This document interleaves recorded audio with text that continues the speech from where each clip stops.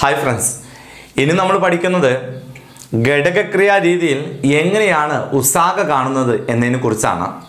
ഒരു ക്വസ്റ്റ്യൻ 36 264 ഇവയുടെ ഉസാഗ എത്ര? 36 264 ഇവയുടെ ഉസാഗ എത്രയാണ്? Find the HCF of 36 and 264.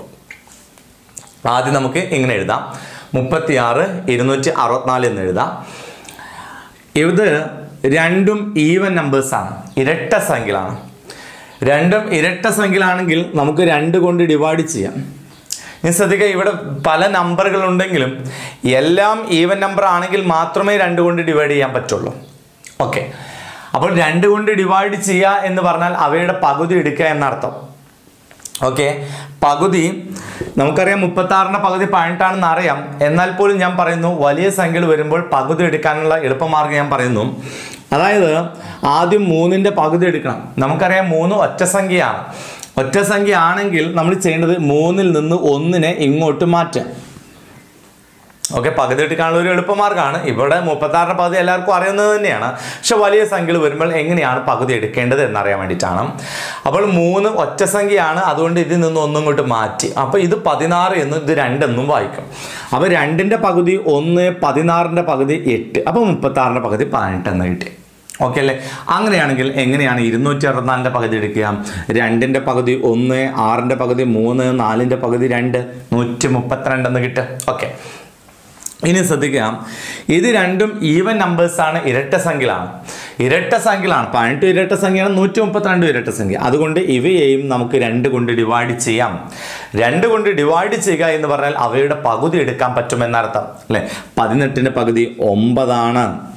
132ന്റെ പകുതി കാണണം. എങ്ങനെയാണ് 132ന്റെ പകുതി കാണാം? ഇവിടെ 1ന്റെ പകുതി എടുക്കാൻ പറ്റില്ല, അതുകൊണ്ട് 1ഉം ഇത് നമുക്ക് 13 ചേർത്ത് വായിക്കാം അല്ലേ? ഈ 1 13ലേക്ക് ചേർത്താൽ 13. എന്നാൽ 13ഉം അവിടെ എന്ത് തന്നെയാണ്? ഒറ്റ സംഖ്യ തന്നെയാണ് അല്ലേ? അതുകൊണ്ട് ഈ 13ലെ 1 ഇങ്ങോട്ട് മാറ്റി ഇത് 12ഉം ഇത് 12 എന്ന് വായിക്കും. അപ്പോൾ ഇത് 12, 12ന്റെ പകുതി 6, ഈ 12ന്റെ പകുതി 6, 66 എന്ന് കിട്ടും. ഓക്കെ അല്ലേ? ഇനി നോക്കൂ, ഇവിടെ 9 ഈവൻ നമ്പർ ആണോ? അല്ല, ഓഡ് നമ്പറാണ് അല്ലേ? 9 ഓഡ് നമ്പറും 66 ഈവൻ നമ്പറും ഇരട്ട സംഖ്യയുമാണ്. എന്ന് പറഞ്ഞാൽ ഇതിനെ 2 കൊണ്ട് ഡിവൈഡ് ചെയ്യാൻ പറ്റില്ല. അതുകൊണ്ട് നമുക്ക് ഇതിനെ 3 കൊണ്ട് ഡിവൈഡ് ചെയ്യാം. കാര്യം എന്താ? 3ന്റെ ഗുണിതമാണ് 9, 3ന്റെ ഗുണിതമാണ് 66. 3നോട് എത്ര ഗുണിച്ച 9 കിട്ടും? 3 3 9. അതുപോലെ തന്നെ ഇവിടെ നമുക്ക് 6ൽ എത്ര 3 ഉണ്ട്? 2 3 6. അതുപോലെ തന്നെ 2 3 6. അപ്പോൾ 22 3 ഗുണിച്ച് കഴിഞ്ഞാൽ 66 എന്ന് കിട്ടും. ഇനി ഇവിടെ ശ്രദ്ധിക്കൂ, ഇവിടെ ഒരു പ്രൈം നമ്പർ വന്നു കഴിഞ്ഞാൽ ഈ കണക്ക് പിന്നെ ചെയ്യാൻ പറ്റില്ല. അപ്പോൾ HCF കാണുമ്പോൾ അവസാനം ഒരു പ്രൈം നമ്പർ അഭാജ്യ സംഖ്യ വരികയാണെങ്കിൽ, ഏതൊക്കെ അഭാജ്യ സംഖ്യ?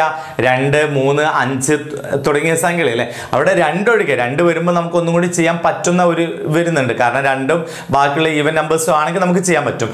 അല്ലാത്ത ഏതൊരു പ്രൈം നമ്പർ വന്നാലും അതിൻ്റെ ഗുണിതങ്ങൾ വേറെ ഇല്ല എങ്കിൽ നമുക്ക് ആ കണക്ക് അവിടെ സ്റ്റോപ്പ് ചെയ്യാം. ഇനി ഇത് ചെയ്യേണ്ട ആവശ്യം വരുന്നില്ല. ഓക്കെ, അല്ലെങ്കിൽ ഇതിലെ ചെറിയ സംഖ്യ 3 ആണ്, ആ 3ന്റെ ഗുണിതങ്ങൾ വേറെ ഇല്ല എങ്കിൽ നമുക്ക് ഇതിവിടെ സ്റ്റോപ്പ് ചെയ്യാം. ആൻസർ എന്ന് പറയുന്നത് ഇവിടെ കിട്ടുന്ന ഇതാണ് നമ്മുടെ ഉത്തരം. അതായത് 2 ഗുണിക്കണ 2 4, 4 3 ഗുണിച്ചാൽ 12 എന്ന് കിട്ടും. ആൻസർ 12 ആണ്. ഓക്കെ അല്ലേ? അപ്പോൾ ഓപ്ഷനിൽ കൊടുത്തിരിക്കുന്നു option A 6, option B 36, option C 792 and option D 12. നമ്മുടെ ആൻസർ ഓപ്ഷൻ D 12. ഓക്കെ, ഒരു ക്വസ്റ്റ്യൻ കൂടി ഇതുപോലെ ചെയ്ത് നോക്കാം.